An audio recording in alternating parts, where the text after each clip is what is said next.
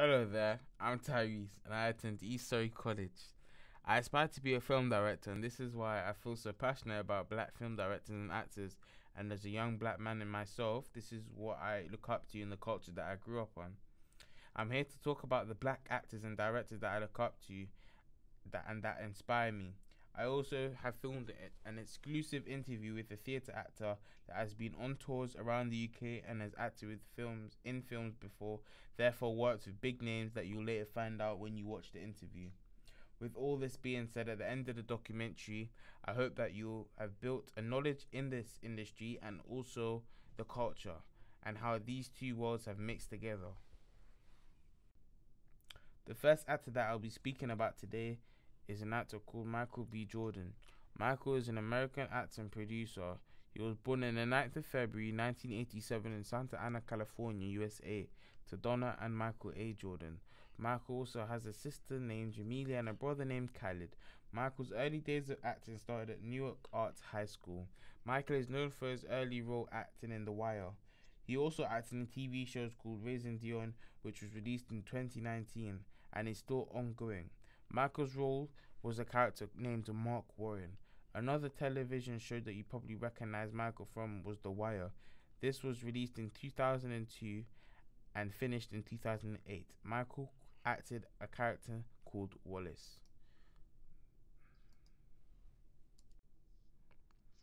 Friday Night Lights was a TV show that was released in 2006 and ended in 2011. The role that Michael played was a character called Vince Howard. One of the big blockbusters that Michael first appeared on was Creed. This film was released in 2015. Michael played the protagonist called Adonis Johnson, son of boxing champion Apollo Creed. Michael then appeared on part 2 of the film called Creed 2. This film came 3 years after the first film in 2018. One film that's more on the famous side was the film Black Panther. This film was released in 2018. Michael played the villain in this film and the character Eric Killmonger. Killmonger was related to the royal family and thought he was the rightful heir to the throne.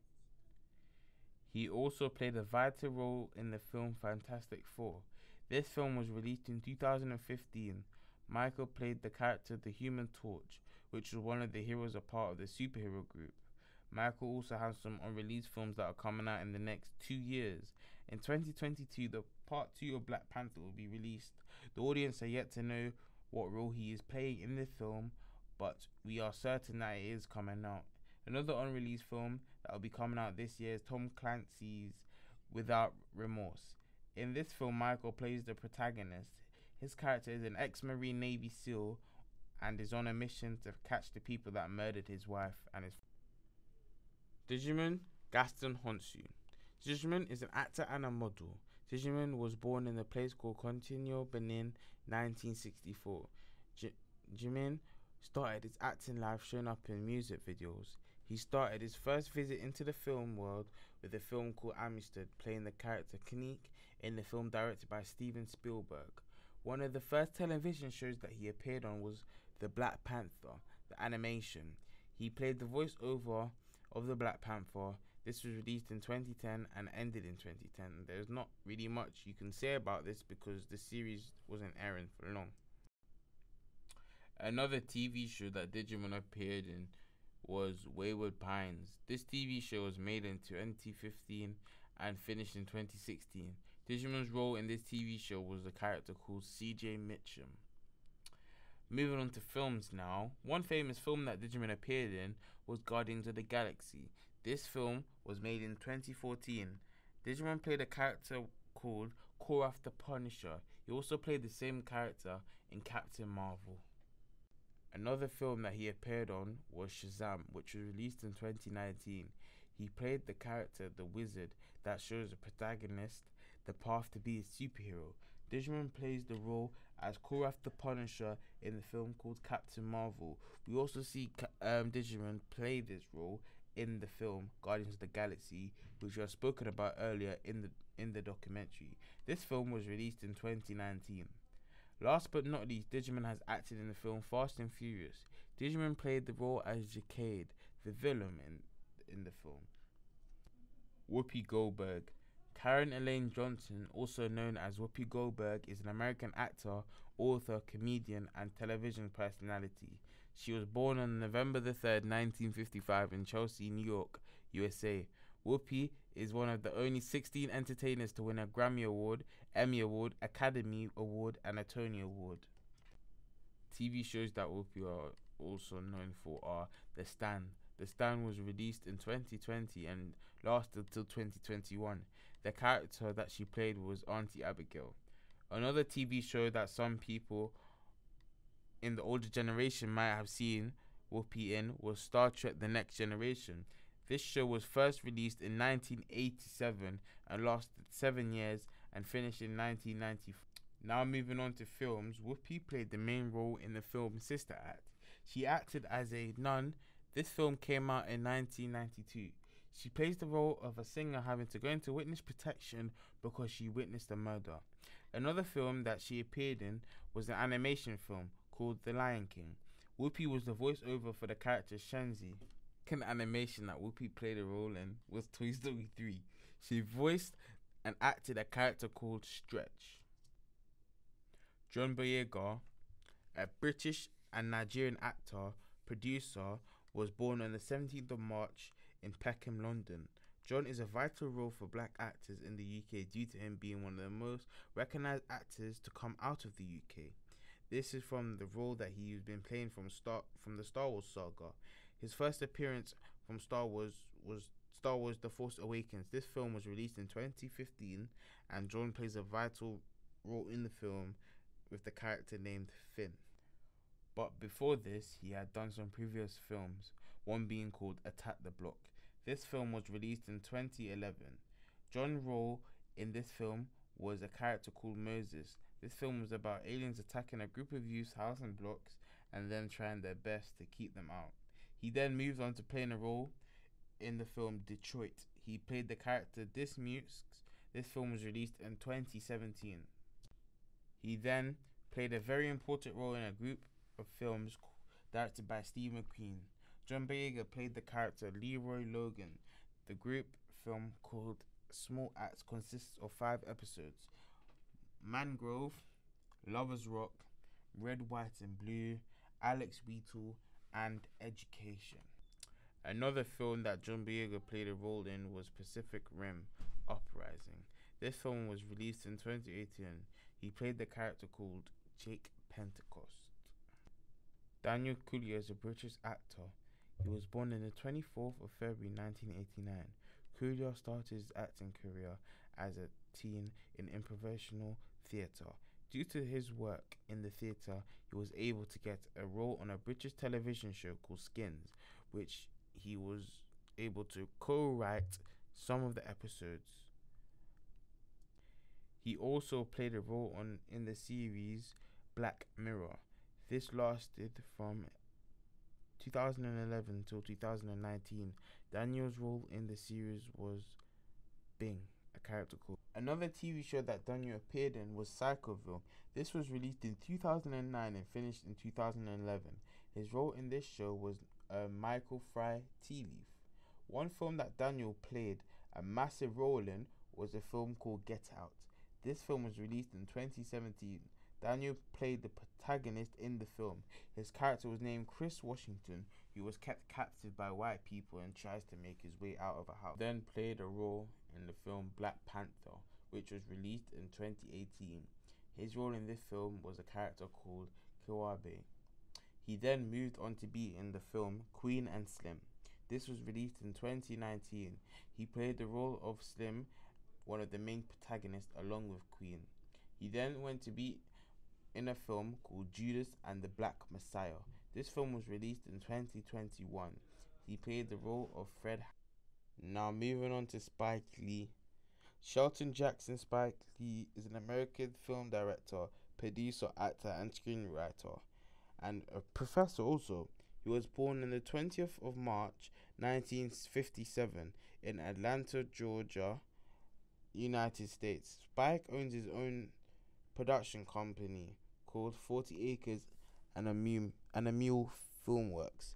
Since 1983, there has been 35 films that have been produced by Spike Lee himself. He made his break directing the film She Got to Have It. Spike Lee directed the film called Malcolm X. This film was released in 1992, starring Denzel Washington. He then went on to direct a film called Black Klansman. This film was released in 2018. The Five Bloods was another film not only directed but also produced. This film was released in 2020, starring Chadwick Boseman. This film has been on one of the most recent films yet to come out by Spike Lee himself. Another film that Spike Lee took part in making was a film called Inside Man. This film was released in 2006. Last but not least, Spike Lee directed the film called Old Boy. This was released in 2013. As a mentor and a professor in the film industry, Spike Lee is seen as a wise person. Here's a few quotes that have been made by Spike Lee himself. It has been my observation that parents kill more dreams than anybody. I'd like to state that Spike Lee is not saying that African American culture is not just for black people alone to enjoy, and cherish culture is for everybody. We grow up in a very creative environment and we are exposed to the arts at a very young age, so it's not surprising that all of us are in some way form of art. Tyler Perry is an American director, actor, producer, and a screenwriter. He was born in 1969 in New Orleans, Louisiana, USA. In 2011, Tyler was named the highest paid man in entertainment due to him earning a whopping $130 million between May 2010 and May 2011. Tyler created a character called Medea, a hard, tough old lady. Using the same character, Medea, he uses the character for most of his films, such as in the movie Medea Gets a Job. This film was released in 2012. Another film that Tyler acted and directed was Diary of a Mad Black Woman. This was released in 2001. Medea's Christmas. This film was released in 2011 and directed by Tyler himself, but also played one of the main protagonists. Sir Stephen Rodney McQueen is a video artist and a filmmaker. Steve is known for his award-winning film 12 Years a Slave. He was born in 1969 London. The most famous films that Steve has directed was 12 Years a Slave, which was released in 2013. This film got him recognition due to it being based on a true story and touched people's hearts all over around the world. Denzel Hayes Washington Jr. is an American actor, producer, and director. He was born in 1954, Mount Vernon, New York, USA.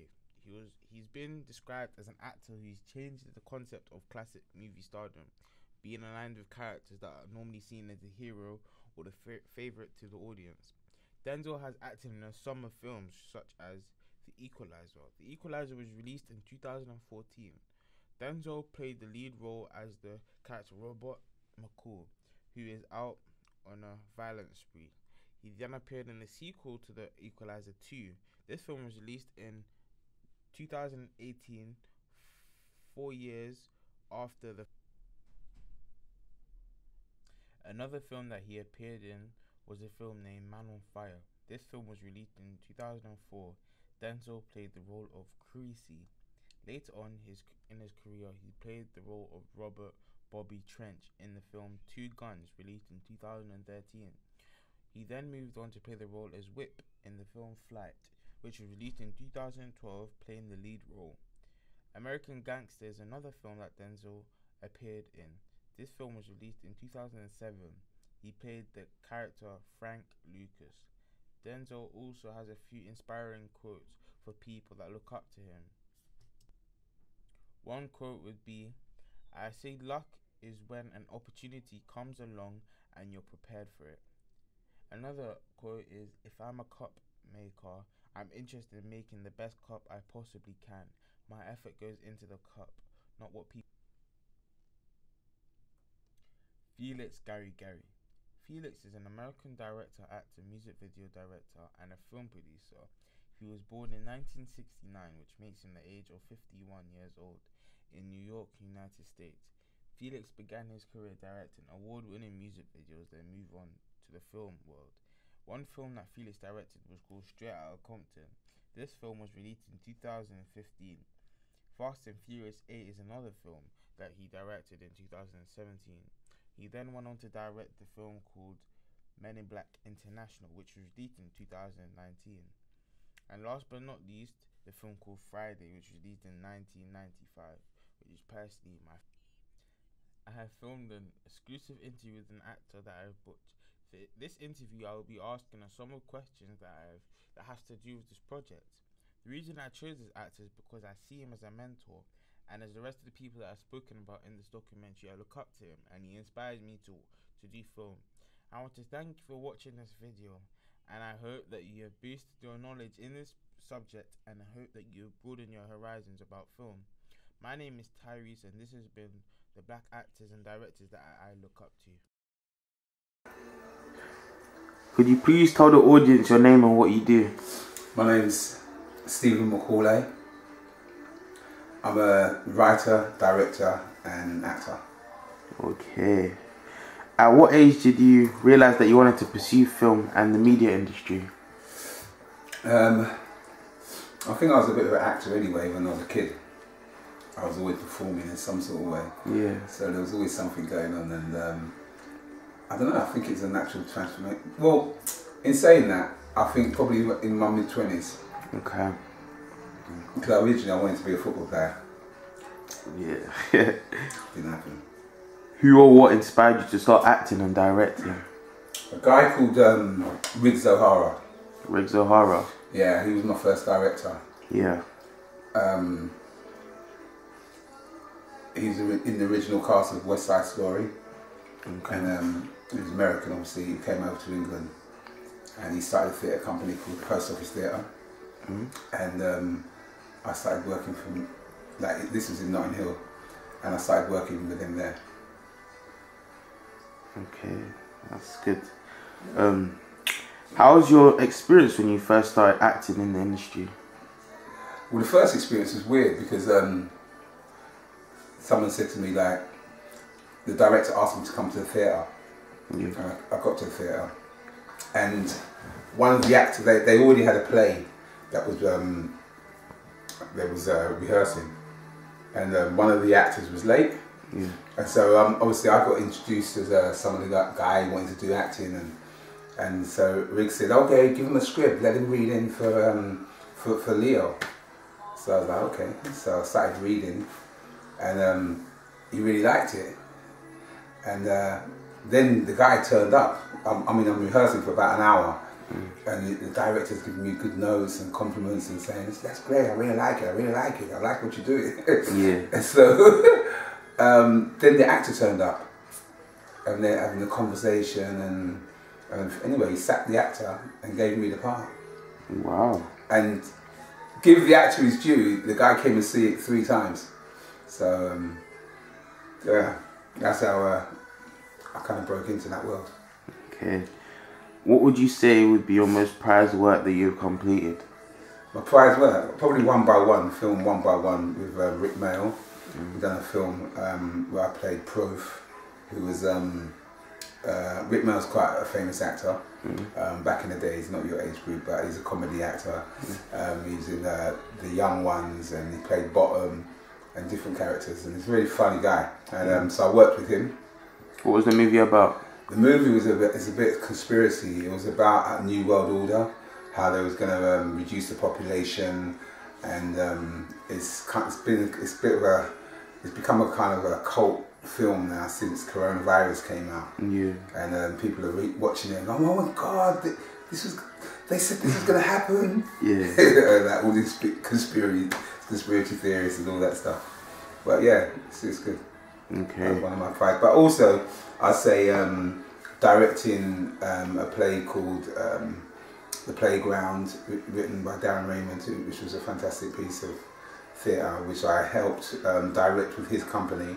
And then I did I put it on in Southfield Park Theatre, which was it was a fantastic production, really enjoyable piece of work to do. Oh, okay, sounds good. Might have to watch that when we're done. Have you ever been on tour? If you have, what tours have you been on? Yeah, I've done a tour. I've done a national tour of the country with a guy called John Z.D., who's the artistic director of Sadler's Wells, and he does breaking conventions, which is hip hop dance theatre company. Yeah. And he tours everywhere with it. And anyway, he put on a play called Marcus the Sadist. Yeah. That was lead role was Bashi. You heard of Bashi? The rapper Bashi. I've heard of him, but I haven't listened to his music. Yeah, he was in the lead role, and he's in Top Boy. He's been in a few kind of things that maybe you'll watch now. Yeah. And yeah, we toured the country with that production. Okay. How long was the tour? I don't know. It must have been about 2 months, 2 or 3 months. Do you enjoy it? Yeah, I did. Yeah. I did. I was single at the time, so it was alright. Are there any people that you've collaborated with, like famous people? Rick Mail. Yeah. Chucky Venn, Clint Dyer, to name a few. Okay, that sounds good. If you had to pick someone to collaborate with, who would you pick, like, for a future project? Well, are you saying someone that, in what way do you mean? Is it a fantasy one or someone that's realistic? Fantasy and realistic. You can give me two. Fantasy would probably be like to collaborate with someone like let me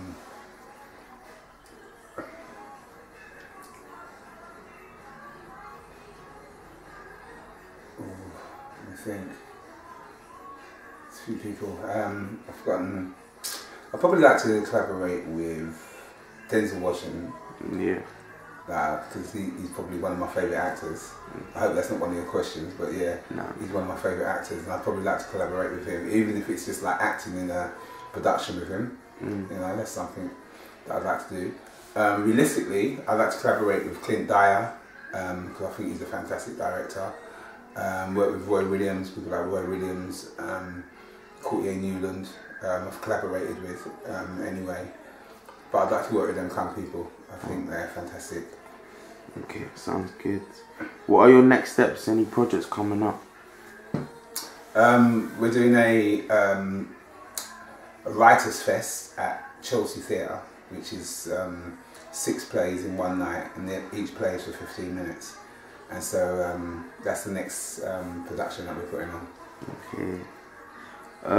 What would you say would be your top 5 films to watch? Top 5? Yeah. Crikey. I don't know. There's so many films that I've watched in my life that I don't know. Films kind of get old. Yeah. And you've watched them so many times. Give me the recent ones. The recent ones then. Recent films that I like. Yeah, the recent films that you like. I like When They See Us. When They See Us. Yeah. Yeah. Have you seen that? Nah.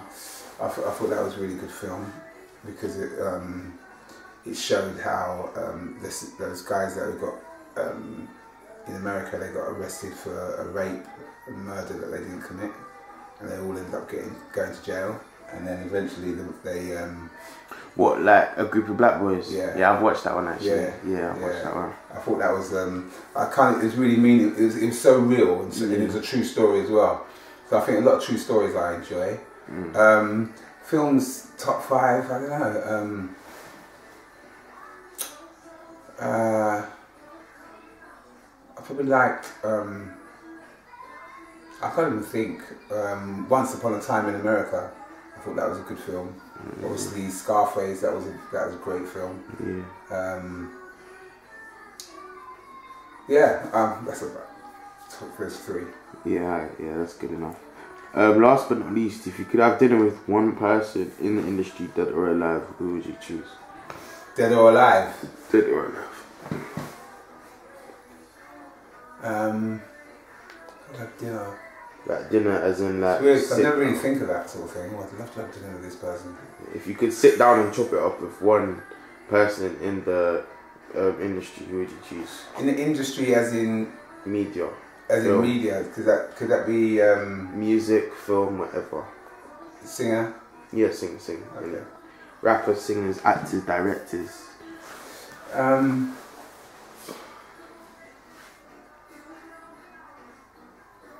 I'd like to sit down and have a chat with Stevie Wonder. Stevie Wonder? Why is that? Because this is how he's been so inspiring, like, and you know, obviously he's someone who's blind as well. Yeah. Do you know what I mean? And now he's just had a fantastic career. He must have a lot to say, do you know what I mean, about the business. And I just think he's a great person. He's one of my favourite artists as well, so I'd like to sit down with Stevie Wonder. Okay. Interesting. Yeah, he has actually had a successful career. Even I've heard of him, and he's not really in my generation.